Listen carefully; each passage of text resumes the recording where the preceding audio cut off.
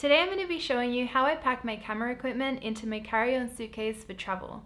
This year I've been traveling quite a lot for work, so it's safe to say I've become a bit of a pro at packing my camera gear. So I have one carry-on suitcase and also this handbag, which I use to carry on all my equipment onto the plane with me. I don't like checking in my camera equipment in my big suitcase that goes on the aeroplane without me, just because of safety reasons, and I also don't want anything to break. So I make sure I carry all my important equipment with me on the airplane. So this is the equipment that we have that are going to fit in these two bags. So what's going in my suitcase today are two Canon 5D Mark IIIs, 3 prime lenses, a 24, a 35 and a 50mm, a Sony A7S with a mic, tripod and a 28mm lens, the DJI Mavic Pro drone, Lomo Instant camera plus film, a 600EX speedlight. I have a pile of SSDs and hard drives, which I use to edit off from my laptop as well as using for backups, a MacBook Pro, a Wacom tablet, a mousepad and a mouse, memory cards, little things like my iPod Classic, a notepad to write in, and noise cancelling earphones for the airplane, lots and lots and lots of batteries, and a spider web of cables. When you're packing your camera equipment into your suitcase, pouches are going to become your new best friend. Things like camera batteries, memory cards, little extra cameras. Pouches come in so handy to put all that stuff away, so it's not just rolling around in your suitcase.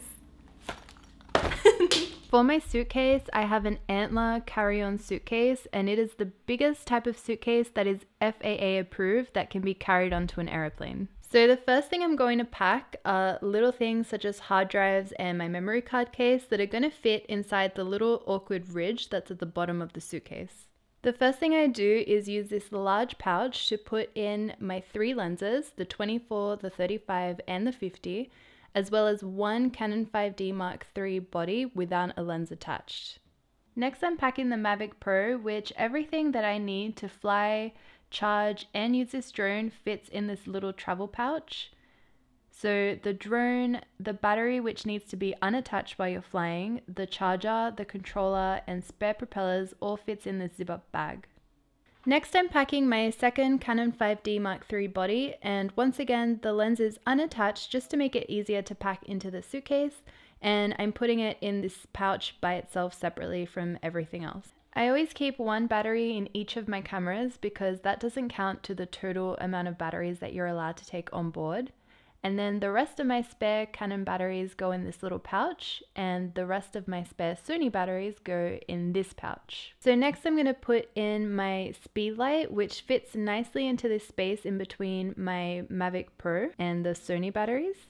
And on top of that, I'm putting a pouch that's full of cables, including Canon chargers, Sony chargers, and a bunch of extra cables. I always make sure to keep at least one Canon charger and one Sony charger on me at all times, and any spares go in my big suitcase. Last but not least, I fill in any crevices of my suitcase with some spare clothes that I either use to keep warm on the plane or to get changed into if we have a layover, and this basically locks everything into position and stops it from moving and knocking itself around in my bag. The final step of packing my suitcase is putting my mouse tablet and my Wacom tablet in the top section of my bag, and we're done with my suitcase. Because you're allowed to have a personal item as your carry-on as well as a suitcase, I chose this handbag. It's super convenient having a side bag like this because you can just reach in and grab anything that you need really quickly, such as your passport, your tickets, your phone. I used to have a backpack that I used to take with me, but it was too much of a hassle to take it off my back constantly, so this handbag is absolutely perfect.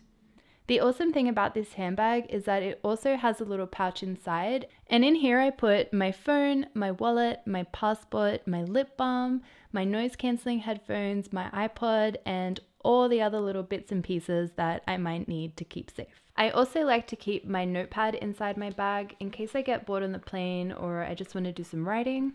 I also like to keep my MacBook Pro in my handbag in a slip-in case. I like to do editing while I'm on the plane, so I also keep my MacBook Pro charger on me, as well as 2 of my hard drives, one SSD and one backup hard drive. And then last but not least, the only thing that doesn't go into my suitcase or my handbag is my vlogging camera, because that stays on me at all times, no matter what. So I'm either holding it by the tripod when I'm going through security or around the airport, or I just have it hanging off my shoulder while I'm walking around. And for anyone who was wondering, my vlogging rig is a Sony a7S, a Sony 28mm lens f2, and a Rode micro mic, all held together by a Joby. So I hope that's helped you give a little insight into how I pack my camera equipment, and maybe that gives you some ideas on how you can pack yours. But thank you so much for watching, and I'll see you guys all very soon. Bye!